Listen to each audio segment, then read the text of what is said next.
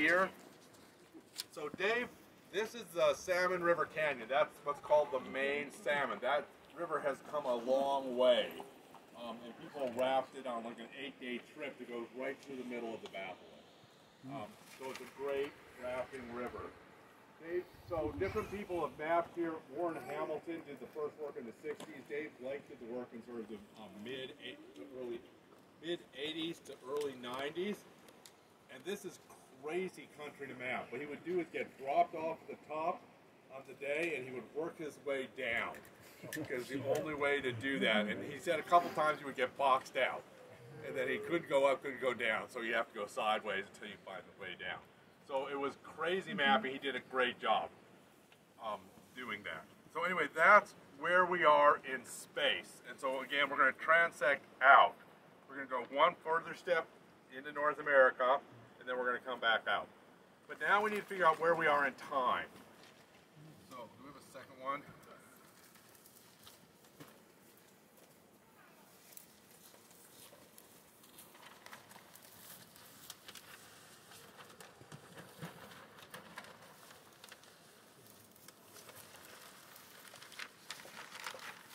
So in time, we have to talk about like the history of what's going on. The rocks here, well, turns out it's kind of tricky, the rocks here. These rocks, these striped rocks, these were originally granite rocks that have become metamorphosed and deformed and have become the Western Idaho shear zone. These rocks are about 115, 105, 100 million years, about that age. These rocks did not exist at all when all of that stuff for the Salmon River Belt, all those thrust faults we talked about, was happening. These rocks did not exist, right? These rocks are younger. And in fact, the entire Western Idaho shear zone is younger. It's not the same feature as those thrust faults out there. The thrust faults moved, stopped, they were done, and then the granites intruded, and then those granites get deformed by the Western Idaho shear zone. So in time, it's a different story. And that has been a major confusion here. Okay, we have a car, so please get out one way or the other, and they're going to wonder what in the world is going on.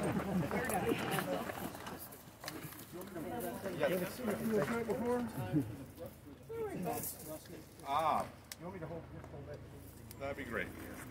The pizza box thrusting, we know that age because of the garnets that grew in that age. It grew during that time. It starts at 144 and it ends, depends on who you talk to, but probably 120. So it's a short, it's about a 25 million year event at that time. And so it's over and done. And again, that's the problem in this zone, is you have two things that are separated in time but in the same space. And it's been hard to sort of tease those out into what happened. Okay, so then going through in time. So now I'm just going to tell you the story, the whole story of what happened from beginning to end. And then you can put yourself in time in the same way you put yourself in space by using a map. This is what geologists do all the time. We sort of say, where are we in time as well? And for people who aren't geologists, I mean, that's what we're really training the undergraduates to do, is to think where you are in time. When was this margin a passive margin? Great question. So the question is, when was this margin, Western United States, a passive margin? So if you, okay, the answer is in the latest Precambrian to Cambrian. If you want numbers, it's like 650 to about 500 million years ago. Australia and Antarctica were right out there, and then they pulled apart, right? And then this was the edge of North America, because all of that junk, the pizza boxes, come from the Pacific Basin. And they only start at 300 million years ago. The Blue Mountain terrains, which we're going to talk about, the oldest rocks we see on those are 300 million years. They start as ocean island arcs, things like the Marianas Trench, like Japan, sort of, but Japan is continental material, so it's like Japan but offshore from Japan. So things that you usually can't ever see above water, we actually get exposed. So those are island arcs. And so that's what these two things were. There were two of them. One was Wallowa, that was way out there, has no continental signature. Then there's Olds Ferry, which is a little bit North America, a little bit oceanic, so it's some kind of, it was probably sitting outboard, it was probably sort of sitting Oregon coast type location. It was always pretty close to North America, whereas Wallowa was out there.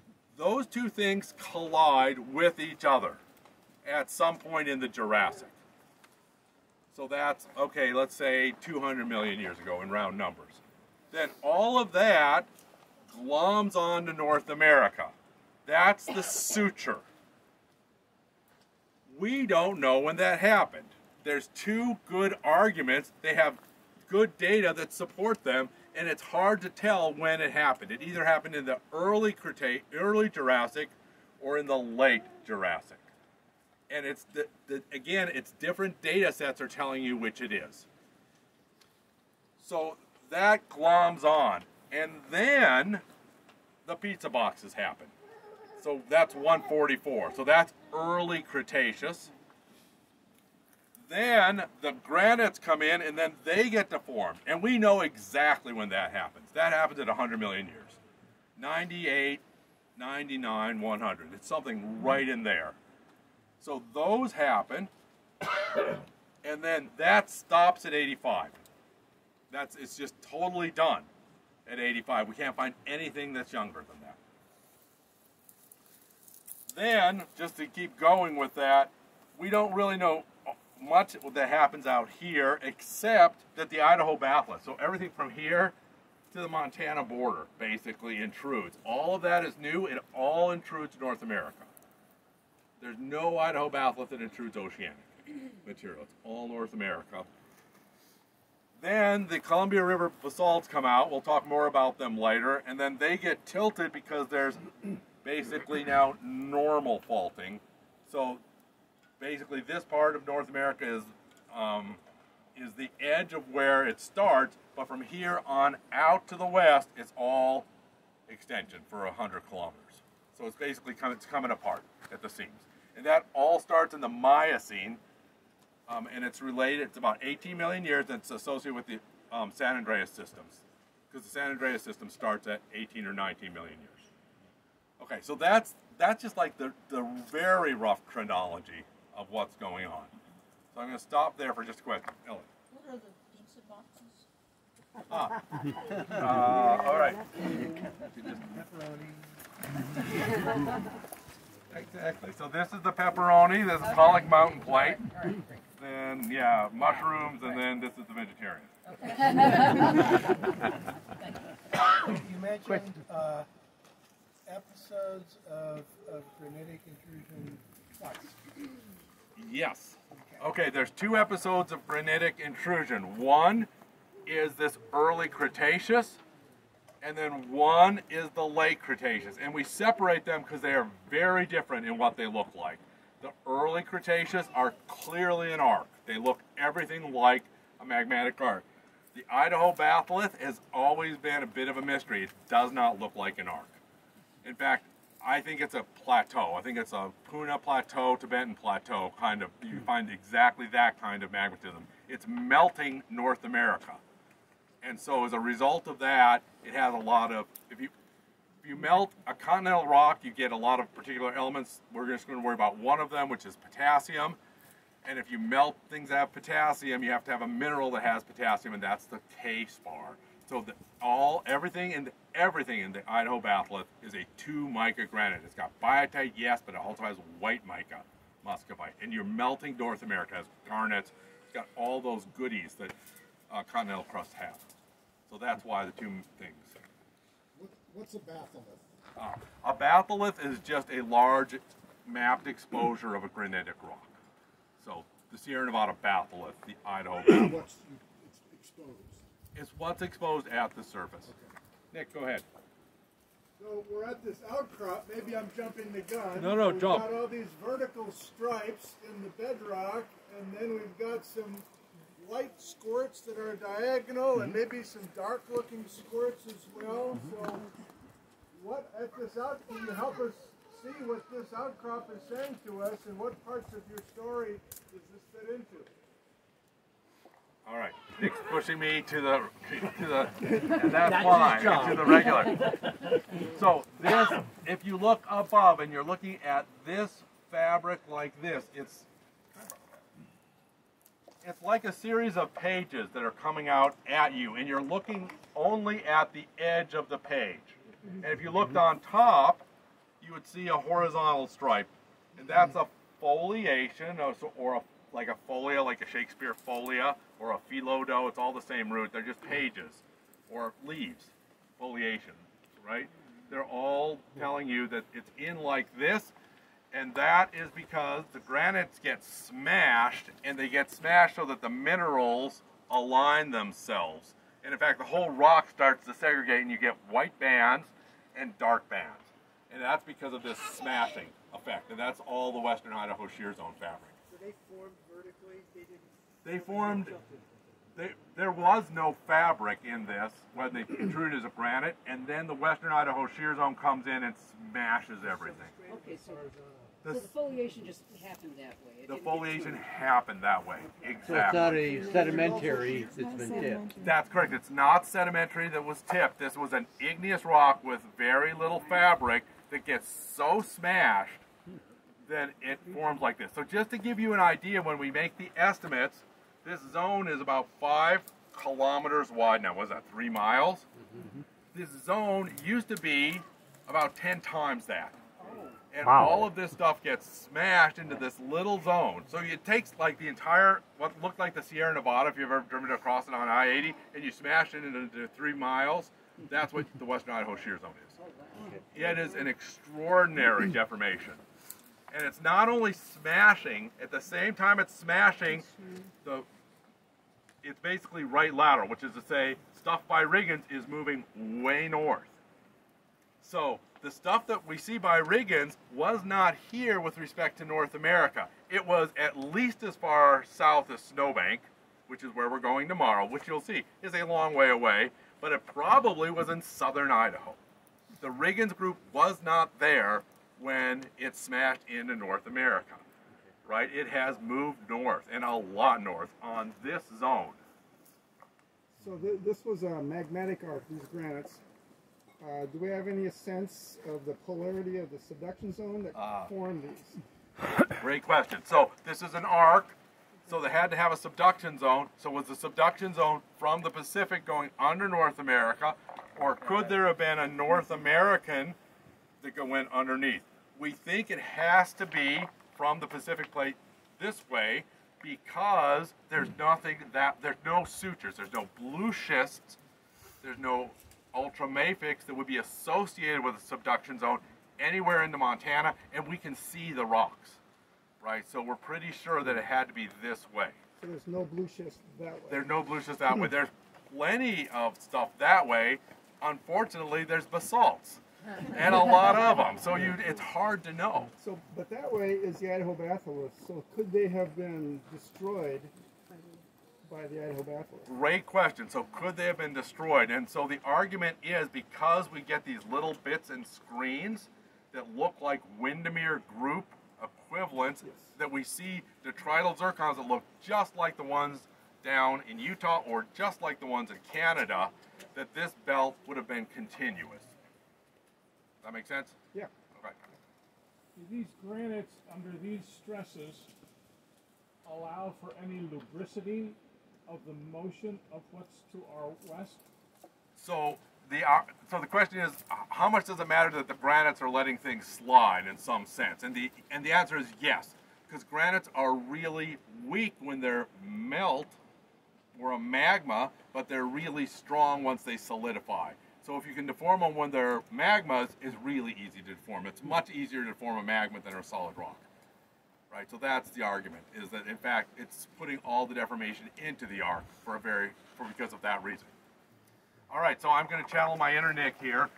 the other things that are going on here are twofold. There are white lines that are going here, but they're kind of squiggly, right? So those are folds. What those are were originally planar, tabular, like a book, dikes that come in, because that's how dikes intrude. And then there's just enough deformation left that they start to fold. And what you'll see is if you take the two limbs of that, or what's called the axial plane of the fold, it's parallel to the stripes underneath it, right? So the axial plane is parallel to that foliation for all of them, like for this one, for this one.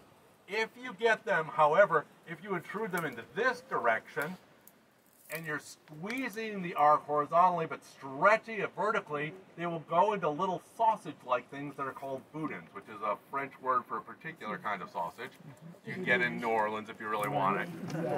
And so that's boudinage. And so these things tell you they're light, but they're still involved in the deformation.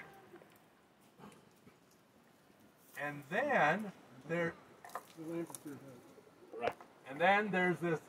If you look at this, it's kind of weird. It's kind of a brownish red thing. Yeah. And so that is a lamprey. I'm a little bitter about this lamprey because I lost a bet to Reed Lewis about this. He said it was going to be Eocene, and I said it was going to be Miocene. He was right. So it's an Eocene lamprey. The reason it looks so weird, right, because it goes way up there, then way down here, then way up and down. You lose it here completely, and then you pick it up there. It's because it's about a ½ meter wide, but oriented perfectly parallel to this face, right? And so it's plastered behind that. If you're down, I don't know anybody's names, but anyway, if you get down there, what's your name? Annette. If you get down where Annette is and you look this way, you realize it's actually just a planar thing, right? It's just this weird visual effect. And so that means the Western Idaho shear zone is completely done by the Eocene, which we know. What's cool about this lamprey is they're just weird, they're light, they have big biotites in them. You can see individual biotites, so they're kind of cool to look at. So I think that's all I have to say about them. We don't understand why, but there's a whole bunch of Eocene lamprey. It sounds like a car. So. If anybody wants to see the biotite. Car. So there's on I've got a piece joint of, sets. Here's a piece of the biotite. Yeah.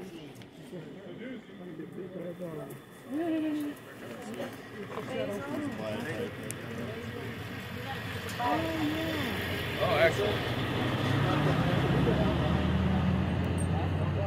All right, well, so Ellen again has come to the rescue. If you look on figure 18, there's a picture of the lamprey and it's how it's outlined, so that might help you on this space. What's the composition of it? Yeah, composition of lamprey. Weird. They're mafic rocks that contain biotite, which is kind of strange. I don't think I'm going to help you more than about that. We don't quite get lamprey. I don't quite get lamprey. That's how I should say that. Nick.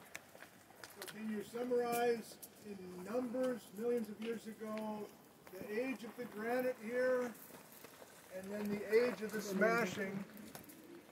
Those two main chapters from this outcrop.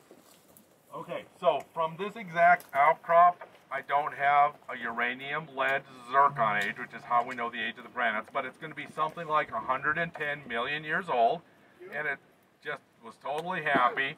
And then the smashing starts at 100, and it's mostly over here by about 90, but it dribbles on to 85. And the dribbling goes, as it turns out, east. So, and the reason is the magmatism goes east. And so there's a unit that's going to be in here, we'll see it tomorrow, called the Payette River Tonalite. It's all the way from Orofino all the way to southern Idaho, and it always comes in at 91, and it's everywhere along the shear zone. So what gets sheared varies in the shear zone. Sometimes it's granite, sometimes it's wall rock. It depends, but there's always the Payette River Tonalite. It's always there.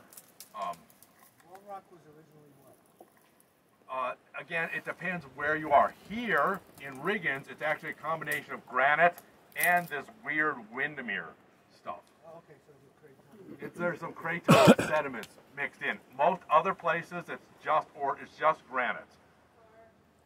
Okay, we have another car. I know, right? Don't they know? Yes, that's right. Looks like you have a petrified albino rattlesnake right above your head. I'm a little worried about that. It's not rattling.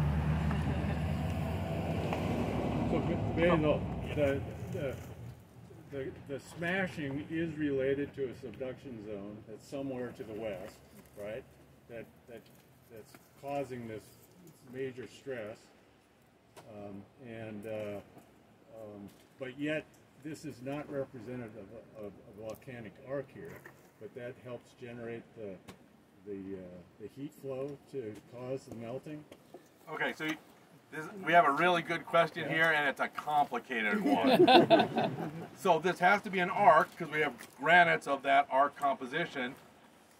Therefore, the smashing must be related to the subduction. That's what's not true, because you have a subduction zone, but then what's happening is that the subduction goes.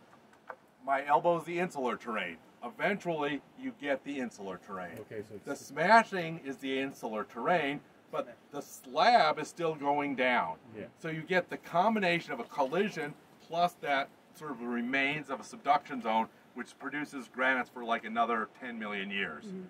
So that's why it's complicated. So people have not really known what to do with it because it doesn't make sense, right? We have the shallow slab model in California, but it doesn't work here at all because, first of all, it's supposed to be 85, this is 100, and it doesn't work because you can't have a shallow slab if you've got the magmatism happening right at the edge of the North America, right? So none of that works. It works perfectly well with an insular terrain collision. Yes? Is the tonalite the stitching pluton? Yes, you can think about the tonalite as a stitching pluton. The tonalite is locally deformed on its edges, but yes, it is basically what stitches North America to the accreted terrains. So once that comes in, the thing stops moving independently, and then they start moving together. So that's going to get to another phase. Like when that cools, and it's like glue, it holds the Blue Mountains to North America, then the system has to break into a whole new way of deforming, and that's when you start getting the rotations. Okay? So as soon as the granite cools and stitches, glues the thing together, then weird stuff starts to happen. So all those grobens were formed? Car. Okay, we have a car. So I'm going to answer that question. The grobens are all young. The grobens all affect the Columbia River basalt, and therefore must be younger than the Columbia River basalt. Is this the insular? Are we looking at the insular? No, you are looking at what was an arc that was right on the edge of North America that's getting smashed. So we're like in here, and insulars out here. Oh. And you have the Walla and Altieri stuff, which we'll look at later today. Yes. I'm not sure about the time and location. I'm thinking it's completely not relevant here, but I just wondered if there's any factor of the clockwork rotation going on. The clockwise rotation does not start until 85. So in other words, the shear zone has to shut down because it stitches, and then other things, then that clockwise rotation starts. So that's But that's also further west of here, no, I think. This area rotated. So okay. I think this fabric, this western. Oh, okay. Now Ellen's keeping me honest. So I think the WISZ did not happen in a north-south in this orientation. It happened in this orientation. And then the whole mass has been rotated. So the Western Idaho shear zone's like this, and it's like that because it's on the old ridge transform system inherited from the Precambrian, because we know that we have Windermere sediments right up against it. And everywhere else on the entire, as you go from Yukon down to California, everything else, all the other transforms are like this, except Idaho gets yanked out in a weird orientation. Okay, so that's why. And so what happens is after 85, and after you put in the tonalite sill, because the paleomag's on the tonalite sill, that tonalite sill has to rotate 30 degrees, The structure that does it is the Lewis and Clark line, and then it freezes. Okay, so the times are 100, that's insular collision. 85 is when you switch from smashing the arc, so that's the hit phase, into the run phase as the insular moves up the coast. Car. Another car.